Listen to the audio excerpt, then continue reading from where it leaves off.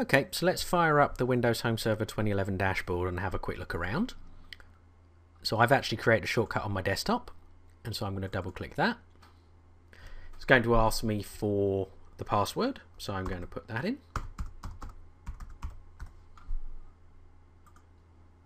And it's going to load up the dashboard for me.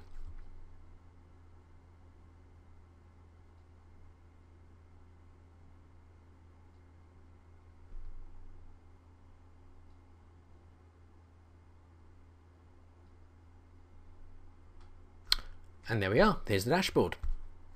So as you can see across the top, we've got 5 tabs: Home, Users, which show us our users, and we can add accounts, delete accounts, change passwords, change policies, etc.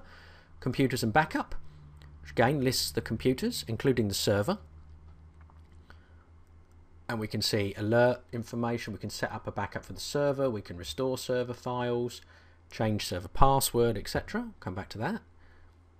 The server folders and hard drives. Right, this is new. We've now got 2 tabs.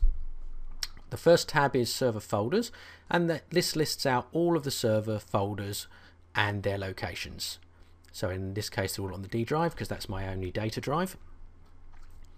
If we click on the hard drives tab, this will actually show all of the different hard drives, or the volumes that are set up. So in my case a C and a D. And then obviously we've got the add-ins. So that was a quick look at the Windows Home Server 2011 dashboard.